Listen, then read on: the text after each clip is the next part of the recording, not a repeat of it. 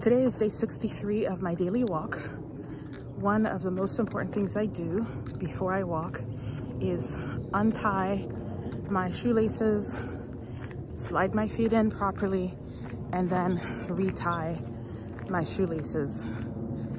The guy I bought sneakers from last time asked me, how do I usually put on my sneakers? He had noticed some wear and tear, even though I still have some good mileage left. And he said to me, don't be lazy. It takes 10 seconds. And you know, I realized he is correct, because if I'm willing to walk every day, but I'm not willing to take those 10 seconds to properly untie and tie my shoelaces, then how dedicated am I?